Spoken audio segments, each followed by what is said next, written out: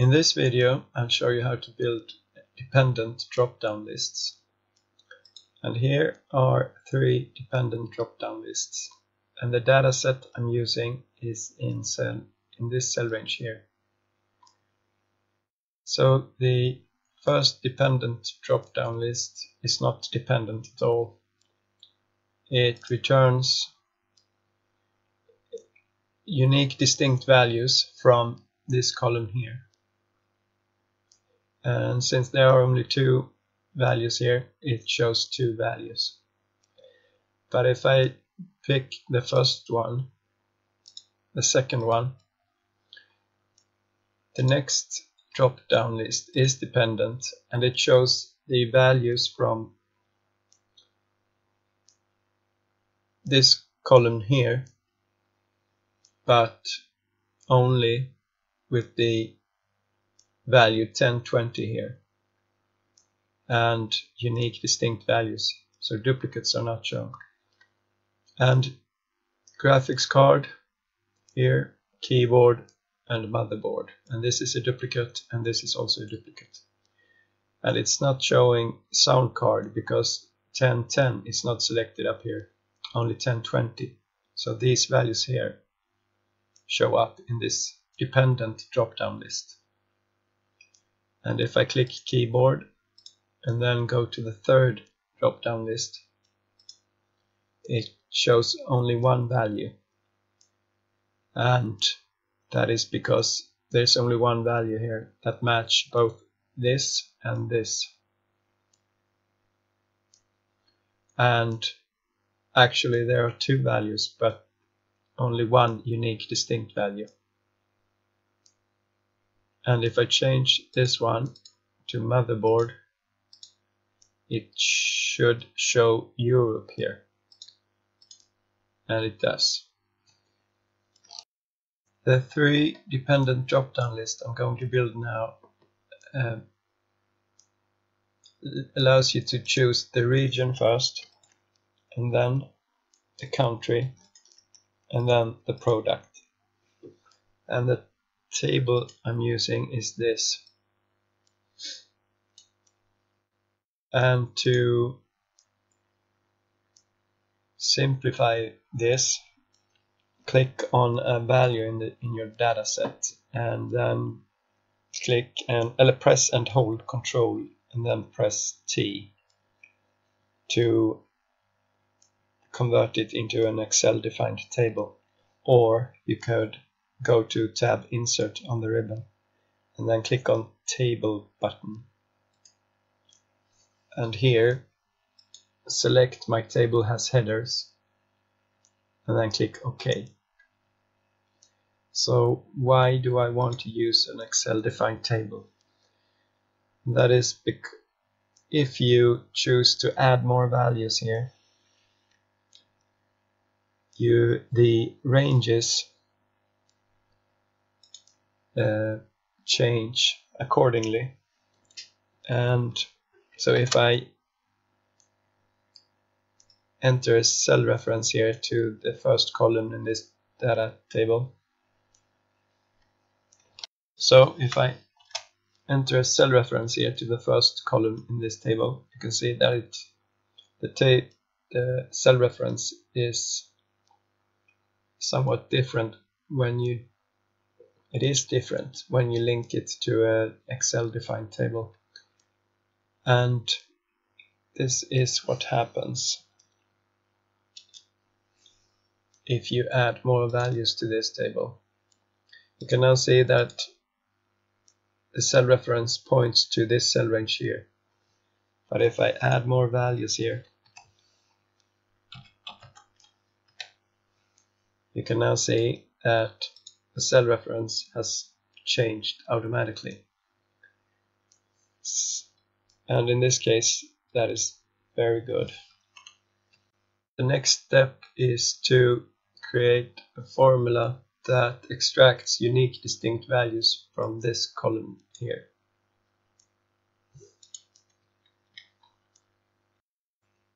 So the first column is regions,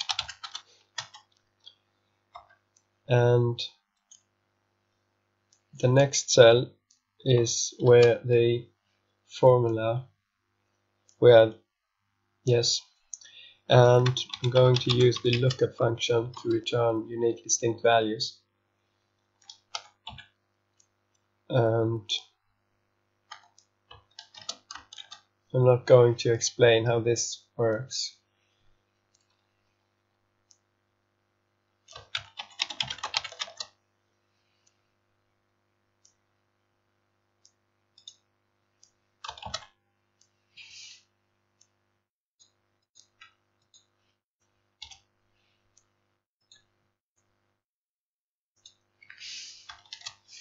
Equal to 0.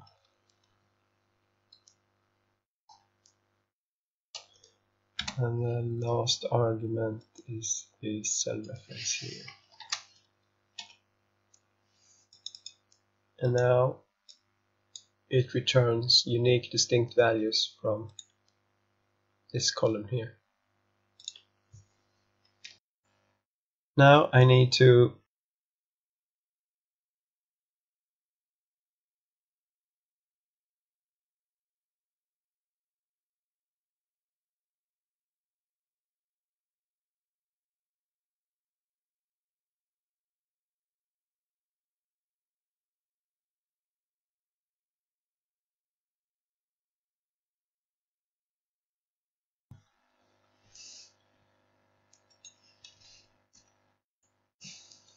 A2 again and A19.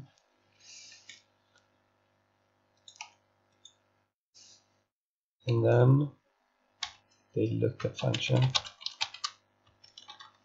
2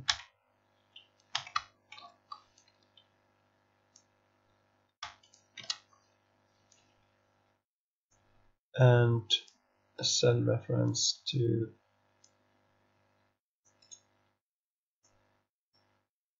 this, not equal to nothing,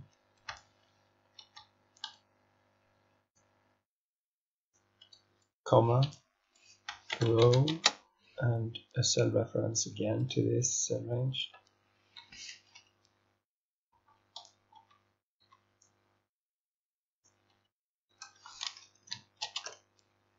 And enter it as an array formula.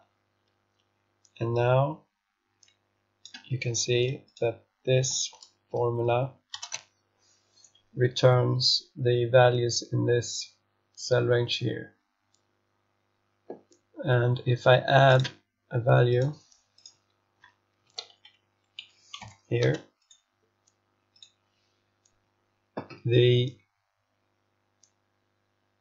this formula here automatically includes that value that I wrote, and so is this one.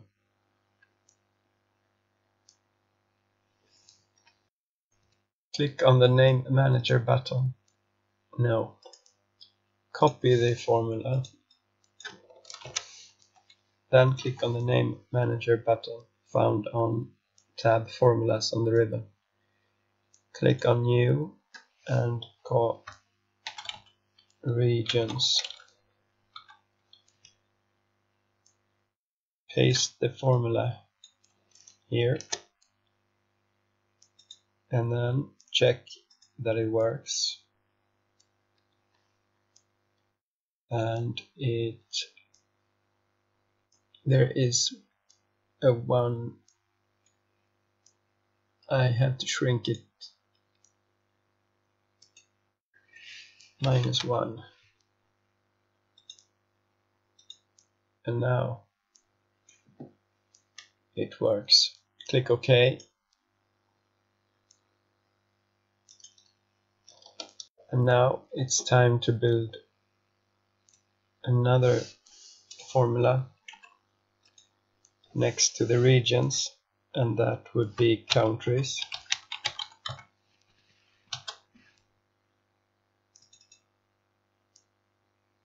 And the values here will show up in the drop-down list here. So it depends on what is selected in this cell here. And it's almost like this one. I'm going to change some of these arguments. It's not region here, it's country.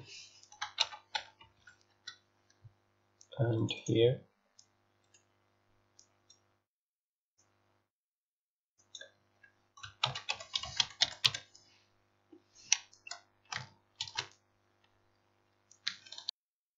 And it shows a 0 here because there is a blank down here. So if I delete this record, it shows US here. But there should also be a condition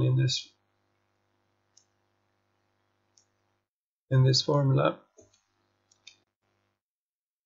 To do that, I need to add another parenthesis multiplied with a new logical expression, and the value I want to use is this value here and equal sign, and then the value here, the values in this column here.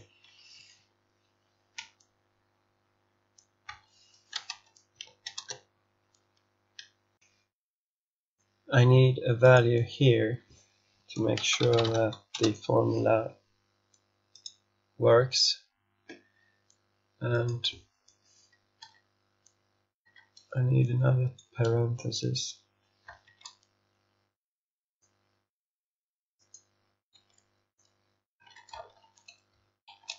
equal 0.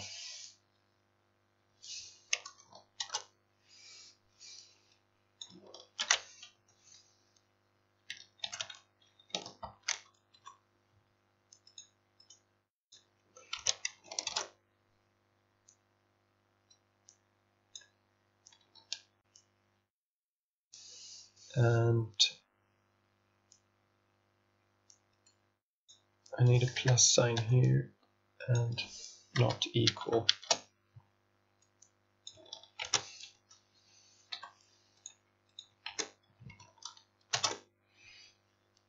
And now the countries for Asia, which is selected here, now shows up because Asia is here, and the countries for in Asia is China and India in this dataset. So now it works. The third column is the product column.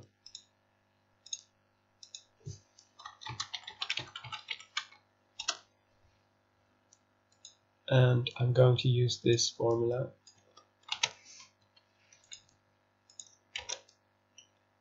And I want a second condition.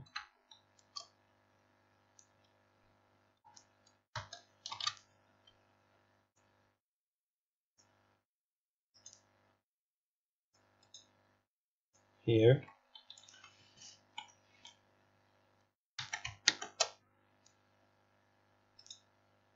And it should not be equal to the values here. And I need a value here. So China will do. And this one returns the wrong value.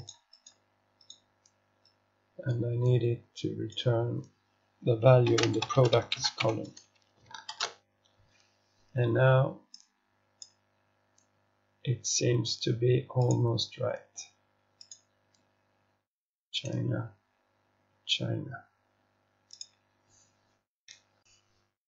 And I forgot to change the cell reference here.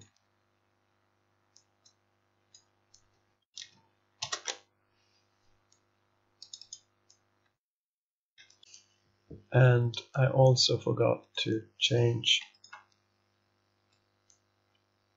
this cell reference product. And now it returns only oranges. So the region is Asia and the country is China. And this value shows up here. The last thing to do is to build the formulas for the named ranges for these two columns. And I have one here, region, and that one seems to work. And I'm going to use the formula to build a new one, countries. And I need to change it, the cell reference here, to B, because I want it here. And here also. And then B here too.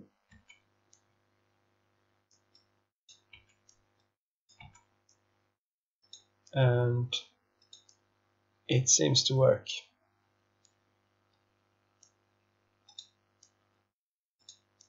And the last named range is products.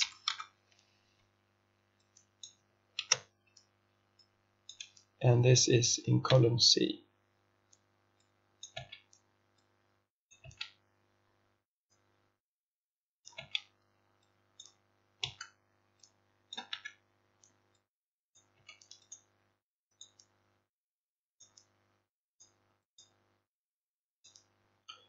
And that one works too. Now it's time to build the drop-down lists. And here is the first one. Go to tab data on the ribbon, click data validation, and here click list and an equal sign and the name of the named range, which is regions. Click OK, and now you can select the regions of the region you want here. In this one I need to do the same steps again, but I need to enter the named range countries here. And now, since I selected North America here, I can only pick 2 countries here. And the last drop-down list, and the name of the named range is products. Click OK button,